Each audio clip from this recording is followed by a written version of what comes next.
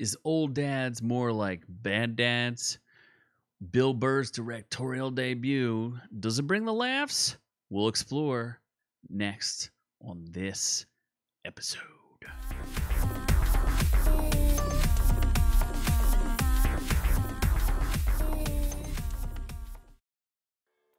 Episode, what am I even talking about? It's just another chat with your main man here. My name is Z. I am here with Our Reviews Will Kill You, and we're here to talk a little bit about some of the controversy around Old Dads. I watched it, I have reviewed it, and I have some thoughts. So we'll talk a little bit about it. Maybe we'll get some conversation going. If you can, give us a like and subscribe. We do appreciate that. But let's talk about Old Dads. I think you're going to find the reviews just as funny as the show, movie perhaps. If you didn't know, Bill Burr has some sort of contract with Netflix.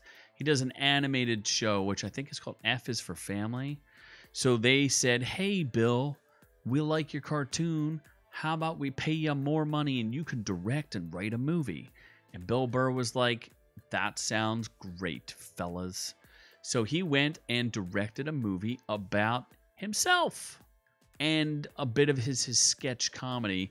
So if you know anything about Bill Burr, he is an angry man. He likes to go on angry rants. And most of the time he's funny, but can he stretch it out to an hour-and-a-half movie? Well, let's take a look at least this review. To give you a vague idea of the plot, I do have some pretty heavy criticisms of the movie. While I did enjoy it, I would give it a recommend. I think you should watch it. He goes off on those people who are triggered about whatever, all sorts of things in this politically correctly charged society we live in. This is from Variety. Old Dad's Review. Bill Burr directs a Gen X dad comedy that's really a drive-by attack on all things correct. Bill Burr, Bobby Cannavale, and Bokeem Woodbine are LA dads stuck in a culture they never made. And I think some of it's a little too on the nose. But overall, I think it's funny. I think the fundamental premise is a little screwed up. Like, it's well directed, but there are things, especially as a writer, that just don't connect. There are characters that appear in the show, like appear in the movie, that have important roles that just disappear and are never spoken of ever again, as if they vanished into the wild. They were blipped out of existence. But the fundamental premise is that Bill Burr and his three partners owned a company for 24 years, which they then sold and became employees of the company so that Bill Burr could send his firstborn child, his firstborn son, as he is an older dad, to a preppy new age college, and the wife keeps blaming him for this was his decision. Yet he continually fights with her that the kid should have been in public school, but she keeps saying, no, you pushed for this to be in this private school. I don't understand. That premise doesn't work for me. So, whatever. And then they don't really tell you, but you eventually find out that Bill Burr's wife is pregnant with a second child. You know, you have this, I think he says he's 54 or something in this, and he has like a 4-year-old or 5-year-old, and then he has another kid on the way. Like, bro, stop having kids. You're going to have some problems. Not all them kids are going to learn to read and write, my friend. But apparently his other friends all have kids, and then he has his other friend who's an attorney, Bokeem Woodbine, which I all thought they were great. I don't typically like Bobby Cannavale. I thought he was fantastic in this. And Bokeem Woodbine, also fantastic. It's well written. It's fairly tight, but I don't know that it knows what kind of message it's trying to make. Because Bill Burr is angry, but he doesn't know why. He knows why he's angry. He's angry at the culture, but he also feels like he needs to live in the culture. And he's like, I hate all these things that are woke, but at the same time, I need to hang out with all these woke people. It's like somebody who's having an argument with themselves and doesn't really understand how to resolve it. And the only thing that really gets him into trouble is he has a big mouth that he occasionally vents on people, which is inappropriate at times, but funny. But also, there's a part in the movie that's like a pinnacle part that like kind of causes a relationship strife for him, where ultimately it was his wife's fault and he gets the blame for it. And it doesn't make any sense because if she had just handled the situation differently, there never would have been, because she claims that she was humiliated, but she's the one who caused the humiliation. So, like I said, there's some writing flaws in this, but overall, I laughed. Comedies there's not a lot of them at this point, and this one is pretty funny. It's not hilarious. I'm not going to remember it. I'm not going to go, oh my God, Bill Burr, what an amazing movie he did about his comedy act where he's angry. Because like I said in my 10-second review, he goes from being an angry guy to being like a mildly less angry guy. And if that's the character growth arc that you're going for in your movie, you probably want to rewrite your movie. Like, he couldn't pick a lane because ultimately he doesn't know what lane he wants to be in. He sees all these things he doesn't like and wants to fight them, but at the same time is like, maybe there's some merit to those. But at the same time, I still don't like them. But at the same time, maybe it's like, the best example is there's a scooter. So there's a guy riding a scooter and he curses out the guy riding the scooter and he offends people. But at the end of the movie, it's a setup and payoff, right? He rides the scooter and realizes how great the scooter is to get around town by being as obnoxious as the people who were before them, like the ones that he was screaming at. So it's like old man yells at clouds, realizes clouds bring rain. But at the same time, at the end of the movie, he's like, well, I still don't like those woke people. And it's like, bro, pick a lane. You either hate the wokies or you don't hate the wokies. So ultimately, it's a bit of a confused, mildly forgettable movie. Well, let's look at the Rotten Tomatoes. Here's the controversy that I see that I think is kind of interesting. The critics hate this movie. Absolutely hate it. While it's not Chappelle level hate, they do hate it.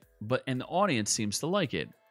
I don't give it as high of a rating as they give it. I would say it's like a C+, maybe like a B-. Maybe laugh a couple times. Not hysterical. It's not a classic movie. I'm not going to remember it 2 days from now. But critic consensus with Old Dad's Bill Burr shows sign of promise as a filmmaker, but they're largely muffled by his fitfully funny screenplay's reliance on tired jokes about generational divides. Like I said, old man yells at clouds. If you're a Bill Burr fan, then Old Dad's brand of culture clash comedy should be good for plenty of solid laughs. Here's where I really like the reviews. And there's no disparity between the audience and like a fake audience score. But that's a pretty big gulf, 24 to 88%, so that the critics hate this.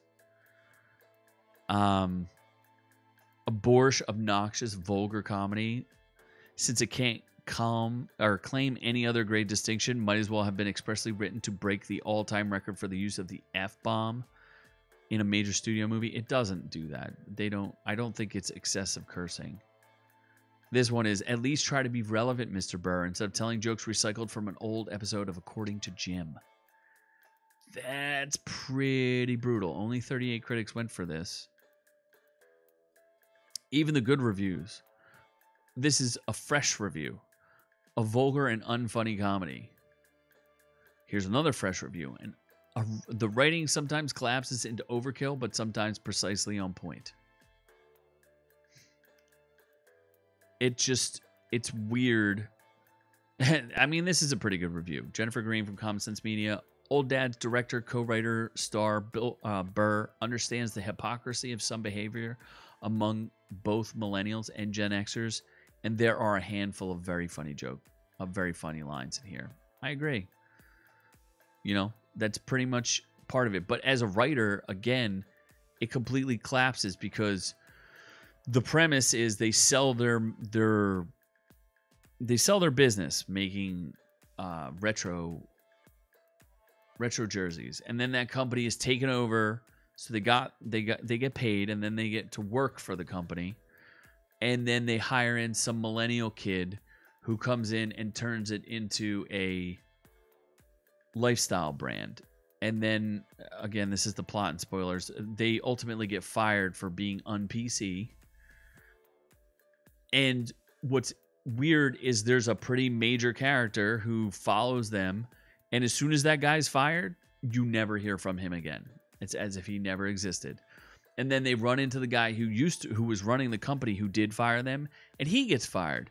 And not only does he get fired, but when they run into him, they plan on beating him up, but they realize, like, look, his life is also, he's in trouble and has problems, and they try to lift him up.